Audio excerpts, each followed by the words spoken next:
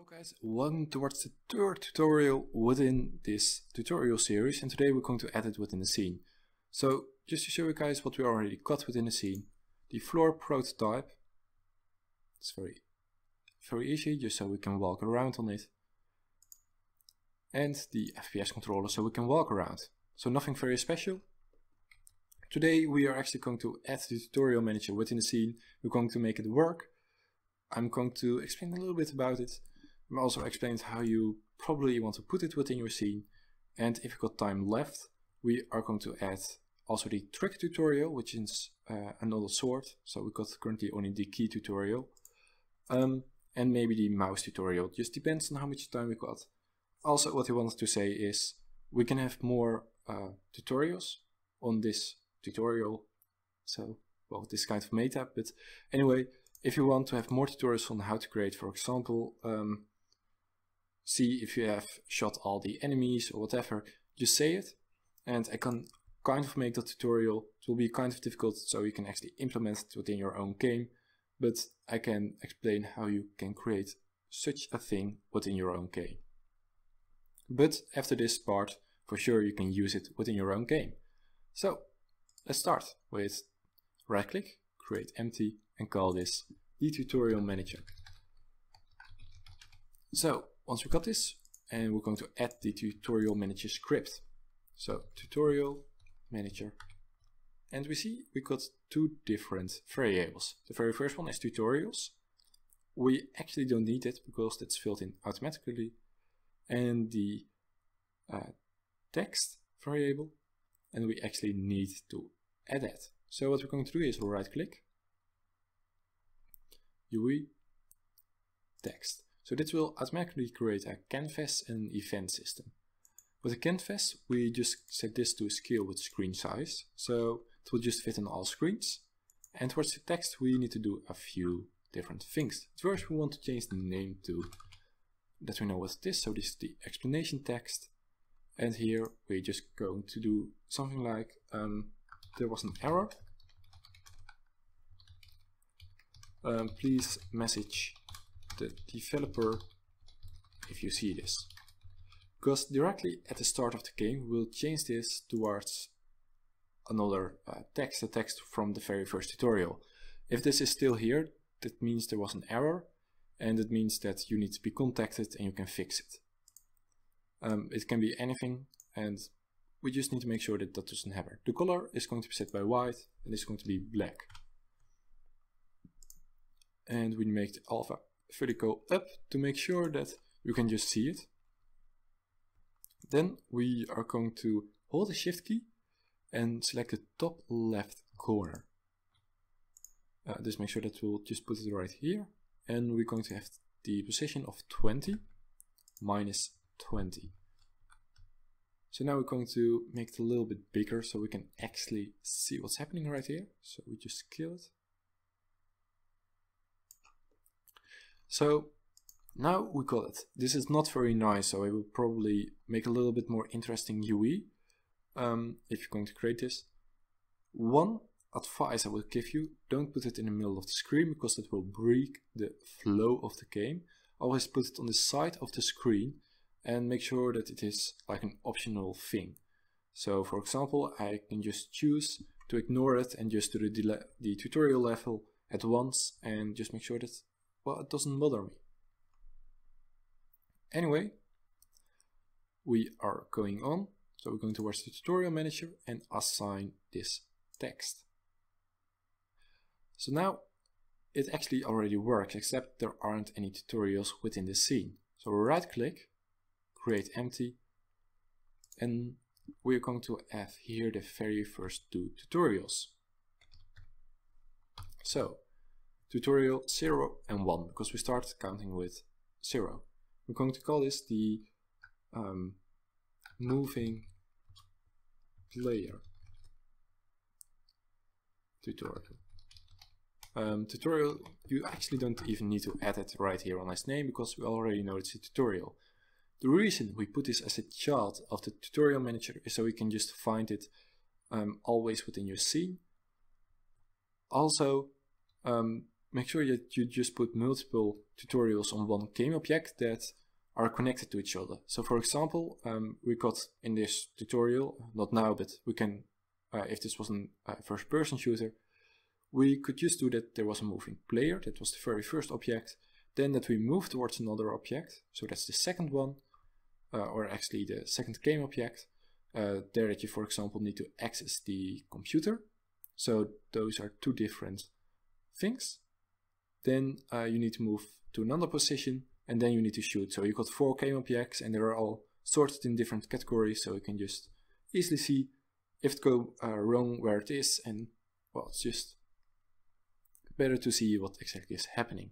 Anyway, we're going to add here the key tutorial. So the order is 0 because the very first one, the explanation, and we see that here is a little bit of a problem because we want to have a multi-line. So for example, we want to say press these keys, after that do this and go towards that position, or anything like that. I don't know. Maybe you want to use multi-lines. So we're just going to add this right within our tutorial script. And what we're going to do is just add a text area and just put it from 3 to 10. And this is just what the minimum amount of lines is and the maximum amount. And this is, well, the most used one, and this just looks nice, I think. So we are just going to save it and wait until it is loaded within our scene. And now we can just fill in the explanation that we want to have the first thing. So you can move around with the keys.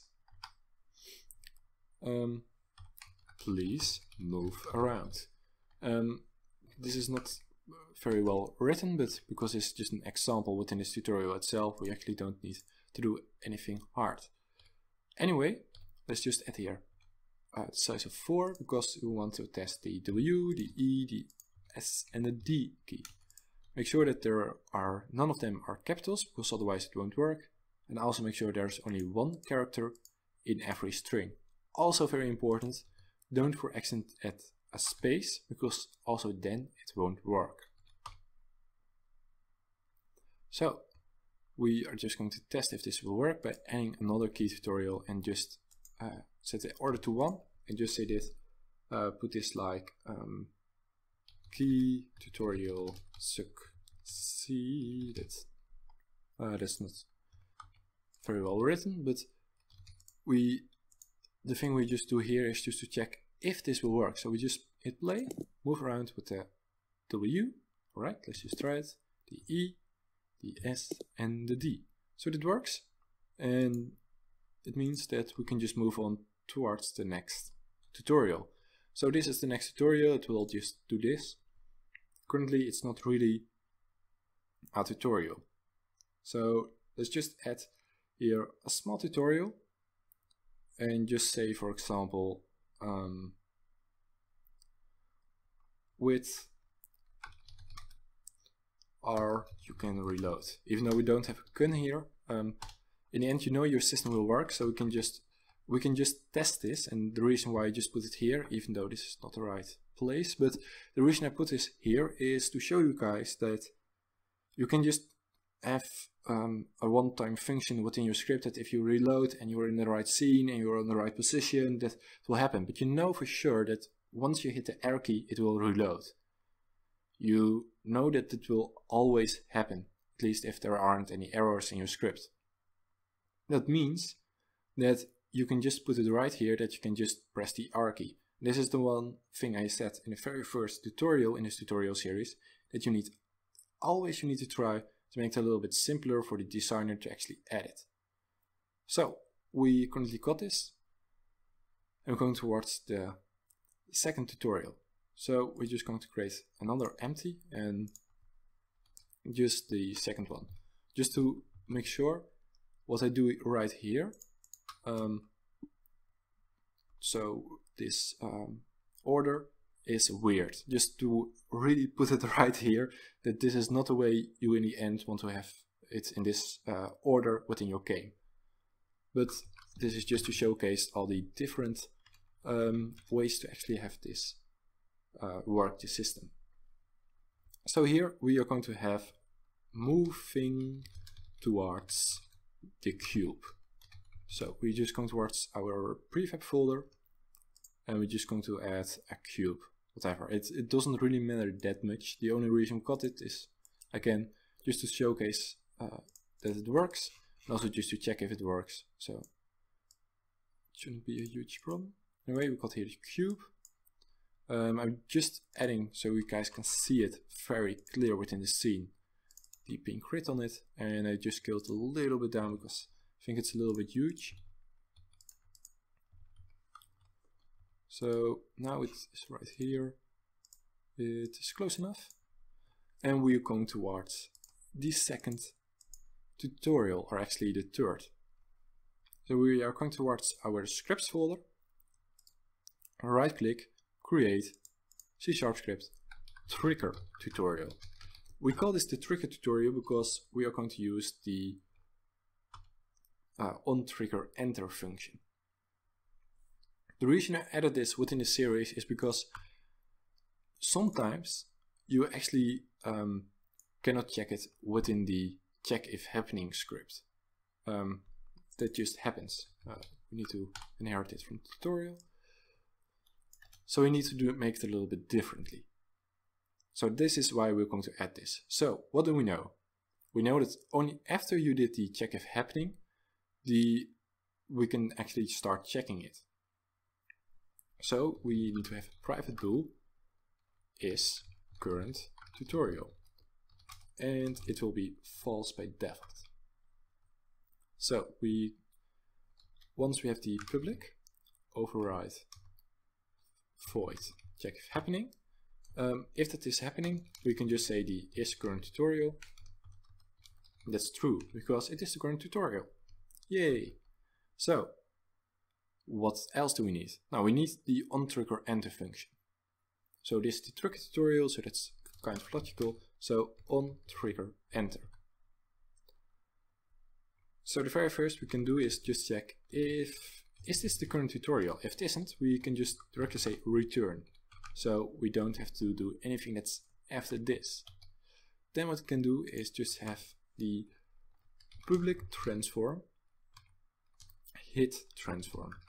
So this is the transform you are actually going to check if this is going to be there. So that can be the player, that can be the object. Of course, you can always do this with a tag, for example. So you got a string and on the hit tag, and just check if that's the same. But we're going to do it for this example by the transform. So if the other.transform is the same as the hit transform, that means that the tutorial manager .instance, and you see I wrote it wrong, so let me just rewrite this. Instance.complete tutorial. So this works, and we're just going to say here is current tutorial, and it is false because now you aren't the current tutorial anymore. So what we are going to do is we are going to add it towards the moving towards the cube. So we are here, we are going to add the trigger tutorial. The order is 2. The hit transform is the FPS controller. And the explanation is going to be go towards the cube. I don't know, you need to jump on it. I don't know, this is just an example. So we said two things. We said you need to go towards the cube, and that we need to jump on it. So first we're going to add a collider because we need it. So we got a box collider, that's good enough for this, and we're going to make it a trigger. The reason we don't use a collider itself is that maybe you want to move through it, or you need to go after it in the end. So we're just going to, we're just going to move it, that it will just fit on top of this object. And we're just going to make it a little bit smaller. So it just basically means we can jump on it. So if you jump on it, it will just trigger it. And it will look something like this. This can be a little bit bigger. Again, this actually doesn't need to be that precise. In the end, it will just tell the player that it will just jump on it. And if you just want the player to actually move towards the cube, you can just create this trigger a little bit bigger. So for example, this big. And if the player will just move close towards it, it will just enter this trigger. But we don't have to do it right now. So let's see what is going to happen. So we can move around.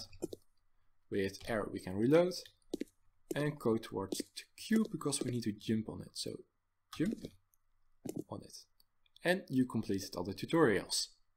So this basically means we got the whole system working.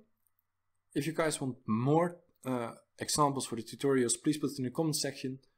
And well, feel free to press on the subscribe button, press on the like button, and tell your friends about this tutorial. See you guys next time with another tutorial series. Bye!